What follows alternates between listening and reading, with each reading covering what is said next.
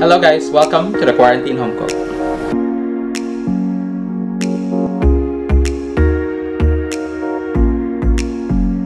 Hello guys, what's up? So, it's been a while since we made a cooking vlog. Medyo na busy lang. We are here today in Boracay and it's raining.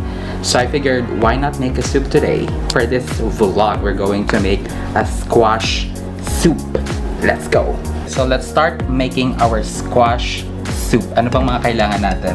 Of course, it's a squash soup, so we need a squash. This is 332 grams, mga 17 to 18 pesos. I'm using soy milk for my squash soup. We probably need about like 1.5 glass of soy milk. Kung gusto nyo malapot, pwede natin bawasan yung milk. Kung gusto nyo malabnaw, pwede natin dagdagan yung milk. It depends on you. We need nor, crab, and corn soup. Siguro kalahati lang nito yung kailangan natin. Of course, salt and pepper. 1 onion, garlic, pepper, oil, and optional, this is cashew nuts and coconut cream. Lalagyan lang natin siya sa top ng soup natin. So it's optional. It's up to you guys. Let's go. So the first thing that we have to do is to peel our squash.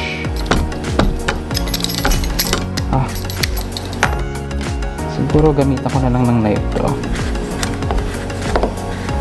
Hindi umuobra yung peel.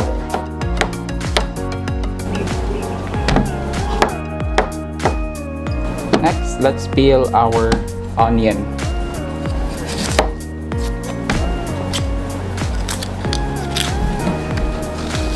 Yan lang natin sa hapat. Parang dami nito. So let's just use half of it. Then we need garlic. Probably like half of this. This is like 1, 2, 3, 4, 6 cloves. Ang tama na siguro. So 1, 2, 3, 4, 5, 6, 7, 8 cloves. Don't need to chop it kasi sosotay lang naman natin to sa oil hanggang lumambot yung squash. Alright, that's it. Let's clean up a bit. Alright, so we have our onions here. Garlic, 1, 2, 3, 4, 5, 6, 7. Now we are going to slice this.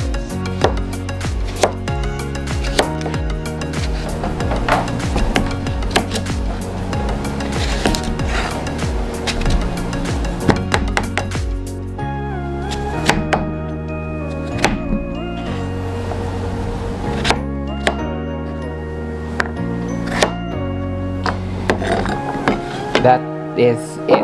So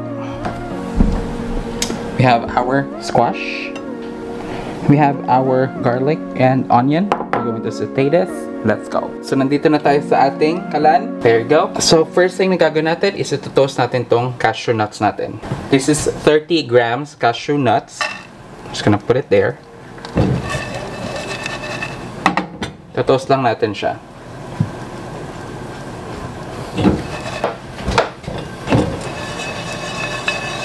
Medyo mabango na siya guys. Medyo natotoast na siya. Hindi natin siya kailangan sunugin guys. Medyo i-roast lang natin. Para lumabas yung flavor. Reduce the fire to medium.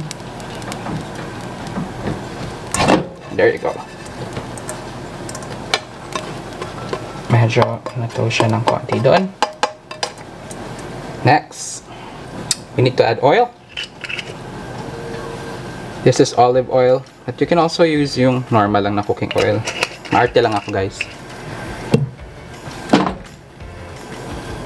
Alright, so to that I'm going to add the onion and garlic. And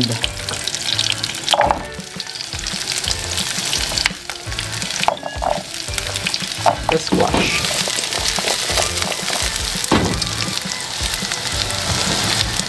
To that, I'm going to add salt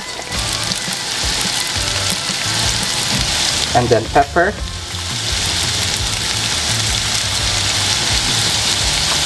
And a little bit of nutmeg. Mga 1/4 teaspoon. There. I'm in medium fire.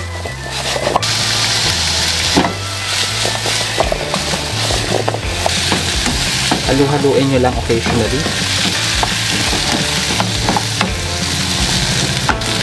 Tusukin nyo ng tinidor para malaman nyo kung mashy na. This one is not yet ready. Medyo hard pa siya.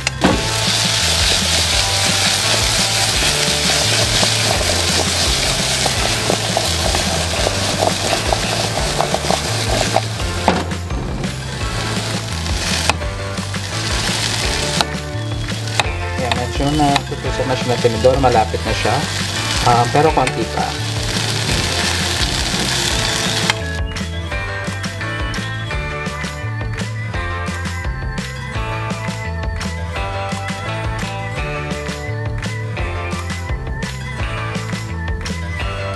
So, ito na yung ating sinutay na squash, onion, and garlic. As you can see, hindi siya sunog. Nag-caramelize ng konti yung squash. If you're going to taste it at this stage, it's a bit sweet. Yung onion din nag-caramelize a bit, and yung garlic.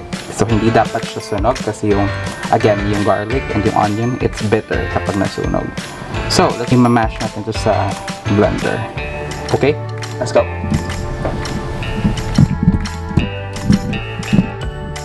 So, ito yung ating blender. Halagay lang natin yung ating sinutay na squash, onion, and garlic.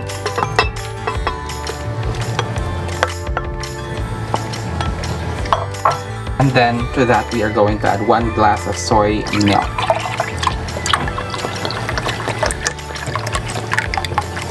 One glass of soy milk. And then we will pulse it.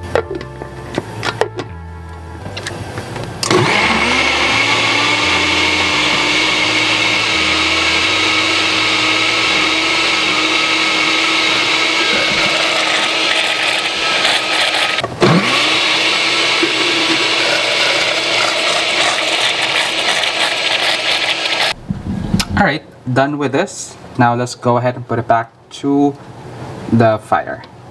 Kailangan natin siyang initan. Gagawin na natin yung ating soup. Alright, so eto na yung dito natin lulutuin yung ating soup. Let's pour our squash soup.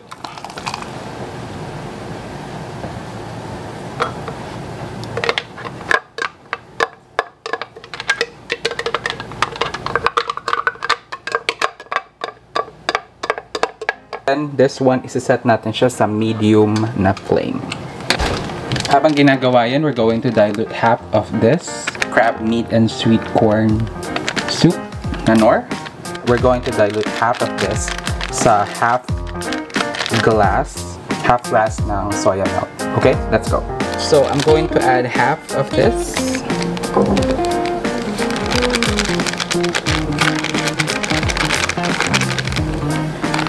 This is 60 grams or 30 grams. Half ng soya milk.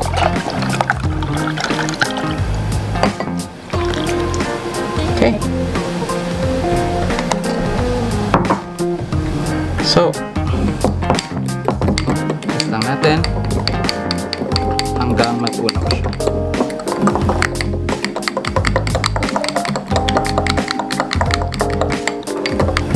So let's go back to our squash soup. So yung ating squash soup, eto siya. Tinakpan ko lang. I-mix natin. Make sure na nasa medium kayo para hindi siya mag-scorch. Now, since nag-boil na siya, we're going to add our crab meat and soup mixture.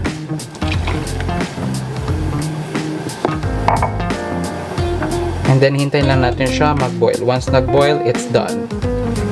Mabilis lang maluto, guys. From here, mabilis lang maluto. And magte-thicken siya na magte-thicken. So, be careful. Okay. Hintayin lang natin siya mag-boil. And once nag-boil na siya, it's done. Takpan ko siya para hindi mag-evaporate. Medyo haluin niyo siya occasionally para hindi siya mag-scorch. We don't like that. Alright, so, eto na. Luto na yung ating soup. I'm going to serve this now. Okay. And ito yung consistency na hinahanap natin. Alright, so now let's go ahead and serve this. Nalagay ko lang siya dito.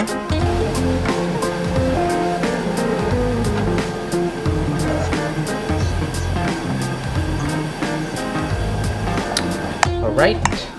This would probably make 2 to 3 servings. And then to that, we are going to add coconut cream.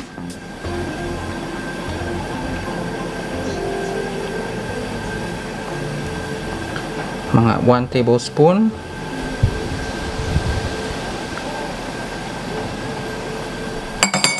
And then finish it with toasted cashew nuts.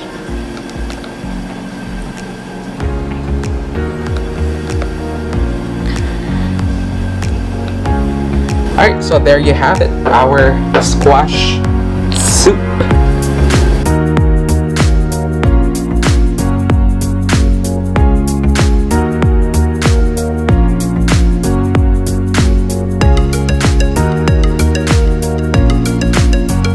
So let's try now our squash soup. Tingnan na natin yung ating squash soup. This is the moment we've been waiting for. So,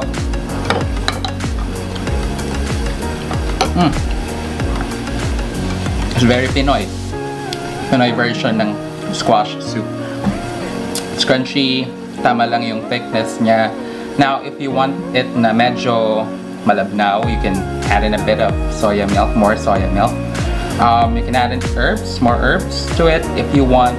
You can add in a bit of a cinnamon in there. Yeah, pair it with garlic bread, perfect. Guys, don't forget to follow me on Instagram. It's at the Quarantine Home Cook, and on Facebook, it's the Quarantine Home Cook. Of course, don't forget to like, subscribe, and share this video. I hope you enjoyed making squash soup with me today. Until next time, see you guys. Adios.